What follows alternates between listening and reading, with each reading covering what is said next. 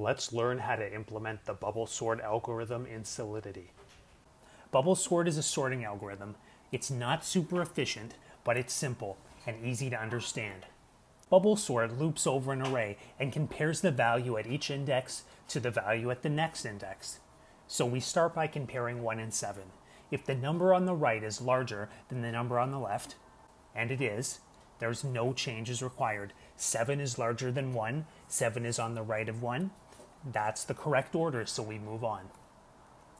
Now we compare the next two values. 7 is larger than 3. That is not in ascending order, so we need to swap them. We swap the values. Now they are in ascending order. That's correct, so we move on. 7 is less than 9. Correct. 9 is greater than 6. That's not ascending, so we need to swap them. There we go. Now they're in ascending order. We've completed one full pass. Our array is more sorted than it was before, but you'll notice not all the values are in ascending order. 1, 3, 7, 6, 9. So we need to perform another pass starting at the beginning. 1 verse 3. Good. 3 verse 7. Good. 7 verse 6. Not good. Swap them. Now they're good. 7 versus 9. Good. Now our array is in ascending order. Booyah! Now let's get to some code. Open up remix.ethereum.org and let's use the online IDE. We'll start by declaring our version of Solidity, and then we'll import the Remix library that supports tests. Create a contract called test. Now we need to define a function to write code, so we'll create a function called bubble sort. It's a pure function because it doesn't save anything into the blockchain, and it outputs an array of integers. Let's initialize our unsorted array. For memory-based arrays in Solidity, you need to set the length when initializing it. We're going to use the same array that we used in our demonstration earlier, so the length is 5. Now we'll use the same values that we used earlier as well. Okay, we have our unsorted array set up with the values 1, 7, 3, 9, and 6. Unsorted, but we want to sort this into ascending order. The first thing we can do is get the length of the array and assign it to a variable. This will make it easier to implement our algorithm. And as we discussed before, bubble sort works in a double loop. So we're going to write the first loop now.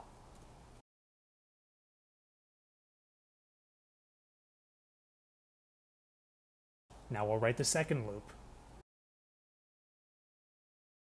In this second loop, j contains the index as we loop over.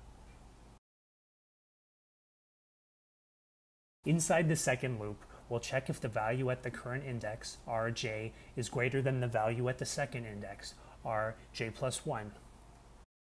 And if it is, that means those two values are not in ascending order, and we need to swap them. The first thing we do is save the value at the current index. Oops, I wrote k instead of j. Next, we overwrite the value at j with the value at j plus 1. And now we overwrite the value at j plus 1 with the value we stored from j. Then after these two loops, we return our array. There's no simple way to print our sorted array to the console with Solidity, unlike, say, in JavaScript. So we'll need to write a test function to know if our output is correct. The first thing we'll do is get the output from bubble sort and store it to a variable. Now we'll check each of the values one by one. So we want to assert that the value at the first index in our returned array is equal to 1. Let's check this now before adding the remaining numbers. Perfect, it passes. Now let's check the other values.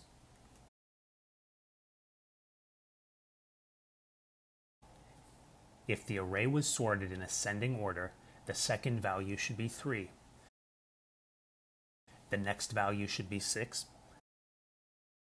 then 7, then 9. Let's run the test one more time. Amazing. It passes. That means that our bubble sort worked. Congratulations, you've just learned how to sort an array in Solidity using bubble sort. If you found this video helpful, I'd love it if you could subscribe and give this a thumbs up.